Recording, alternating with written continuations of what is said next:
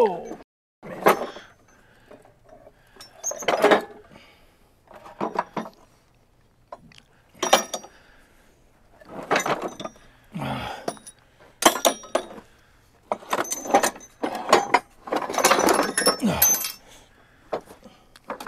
So this is one of the tender side bolster castings, and two of them are missing. So we had Martin Ironworks up in Portland, Pattern Works, make 2 new patterns for us, and then Lodi Ironworks just cast them, and they're ready actually today. Wow. So we can put that, and we start putting the tender back together.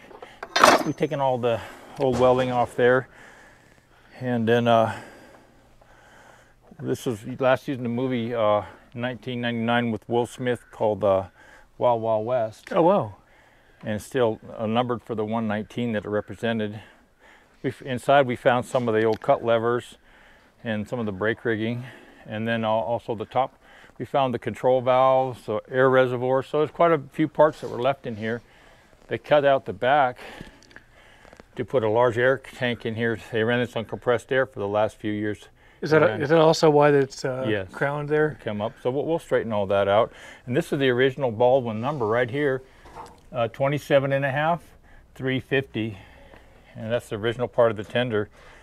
They gas welded the lower section probably in the 30s, repaired the bottom section, so that's all actually pretty new, for relatively so. We have all the piping right here, the through rods. It doesn't look like much, but then we have go ahead. the engine came with about 4 or 5 smokestacks. So this is the side frames for the tender, and then this is the oil burning stack. We'll put that back on. That's kind of in the famous pictures in the late 30s when it ran up through Gold Hill. And these wheel sets were with the engine, and they used that in the movie Union Pacific on the old blacksmith car. Oh, wow. And so they still remain from that. And they're built by the Central Pacific shops in Sacramento. Probably used to build the Central Pacific Railroad, and then the V&T bought them secondhand from the Central Pacific. One of the harp stands here, I think that's a Central Pacific harp stand. I forget the difference between the V&T ones and the CP, but I'm pretty sure that's what that is. Then we have the Reno tender frame. So we've taken everything apart on the tender.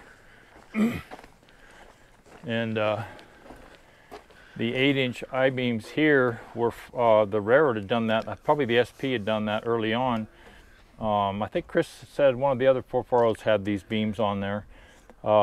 Replacing the 8x8 timbers for the tender bolster side beams, and then I welded some of our old leftover tunnel beams, which are also 8-inch, for some of the center supports. And then we'll get the select lumber for here and mount the coupler, and then the front drawbar and the rear coupler and the front drawbar and buffer plate. And then these are the tender trucks. We needle scaled and cleaned the sockets out, so we'll graphite those back up. But this is how it was built by Baldwin, you know. And then I think one of these was off the Genoa originally. I think that was one. But we'll put this back on there, and then we'll start putting the tender back together, so at least it can move back and forth easily in case we get a movie shoot or something to do.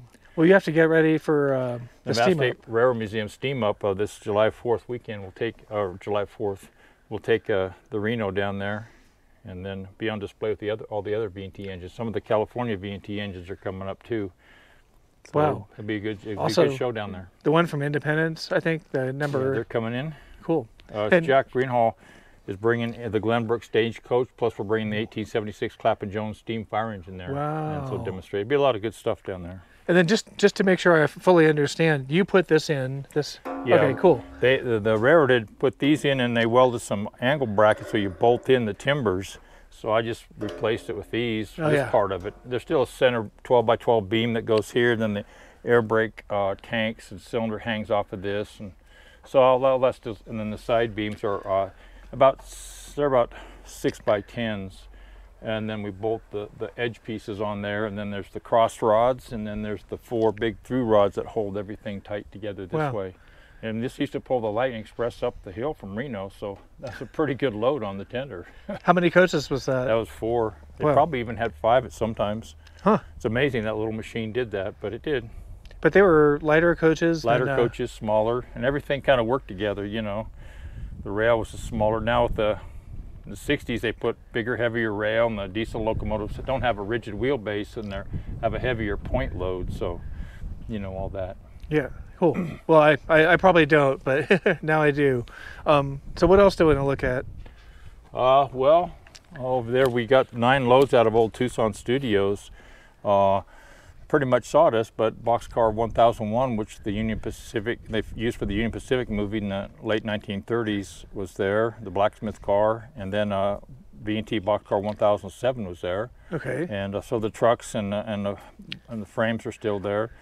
And then the 1874 Wells and French Derrick car, a really rare, unique car, was still there. And actually another section cart built by the Central Pacific was there, plus all the movie props, the leftover components from the V&T coaches that burnt in the fire. I think it was coach number 1, I forget. The wheels were there, and then coach 17 or 18, I forget. The wheels were there, but the trucks were gone. And then, but there's a stack of Lincoln pin couplers and sockets. So Wow. that was all that's left there, so we grabbed it, you know.